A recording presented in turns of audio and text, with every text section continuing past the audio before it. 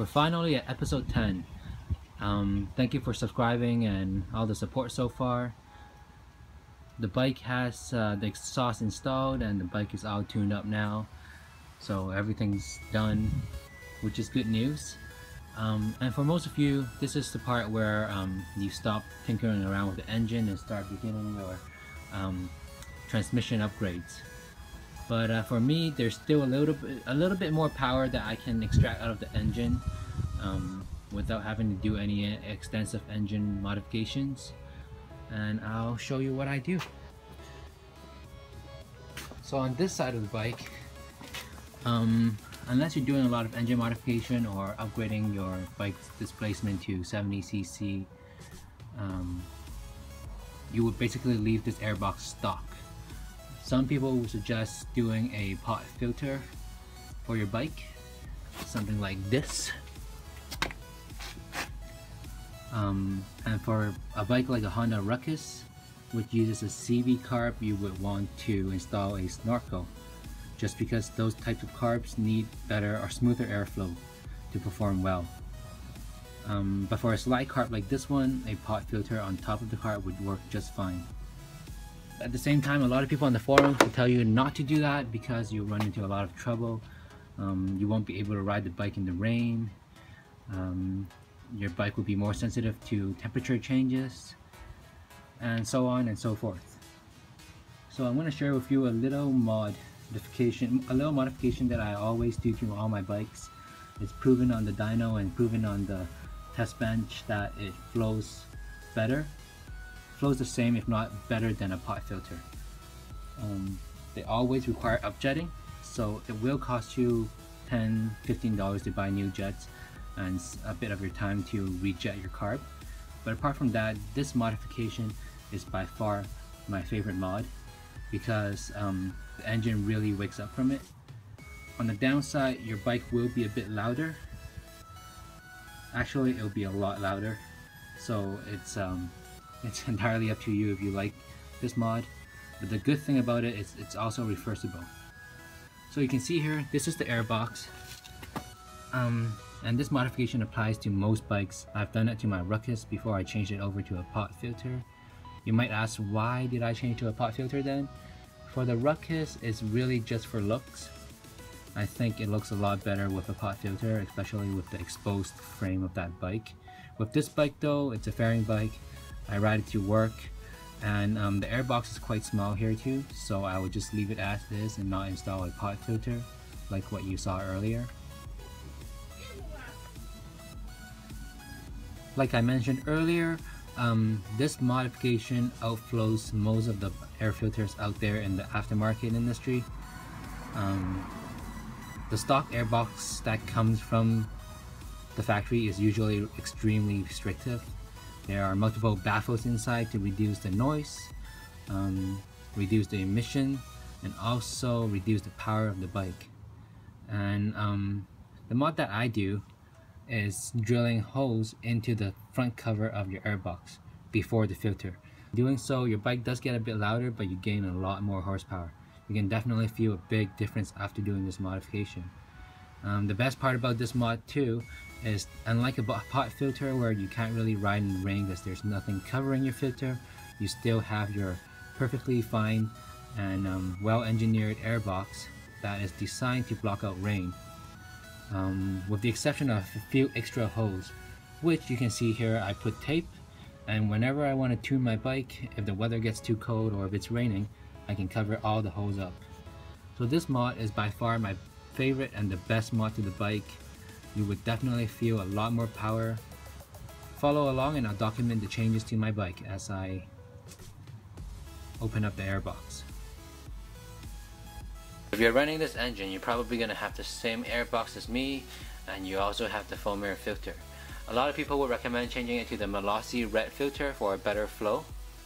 But if you don't have a lot of money and you do want to improve the performance of your overall airbox, one mod that you could do for free is to drill holes into your airbox, because the stock airbox is quite restrictive. So in order to do that, grab yourself First, you want to take off the airbox cover, which you can see right here.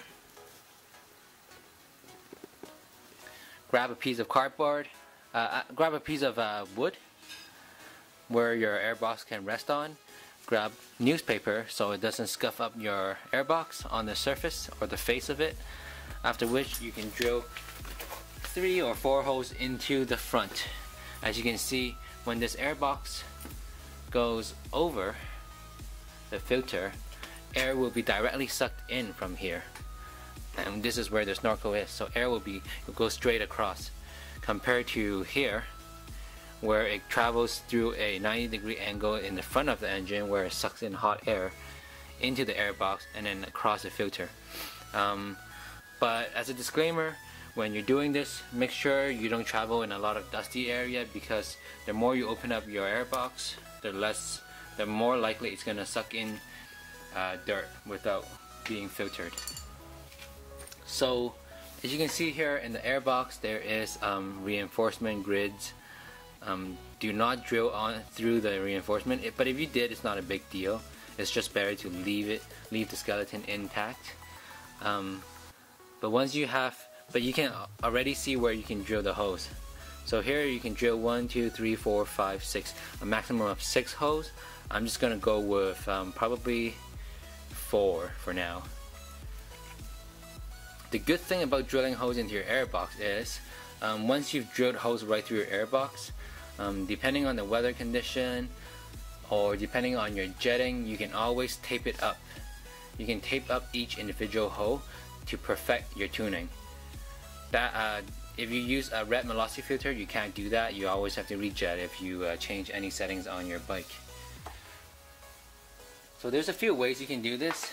For me, being the picky person that I am, I like my hose evenly spaced so it looks good on the bike. For other people, they don't really care, so it doesn't really matter. But first of all, I'm going to make sure that I'm going to drill a hole through here, and I'm going to make sure that each hole is evenly spaced apart so they look good. You can follow along and see how I do it.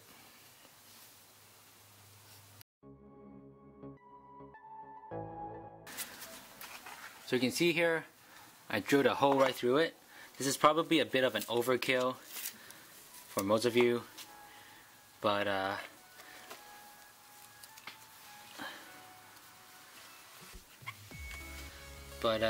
this is how I do it, just because I want my holes to be evenly spaced out and look good. And there you have it. So now you have your 4 holes marked. You can drill right through it, like so, and then you can use a bigger hole. I would recommend anything bigger than a 1/4 inch drill, because even the stock hole right here is larger than a 1/4 inch.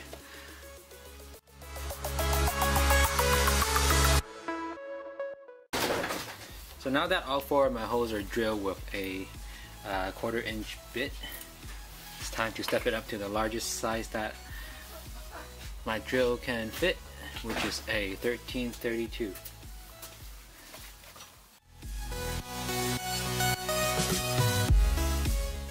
And there you go, all done. Clean it up and put it back in your bike, and you can ready to start some more jet tuning.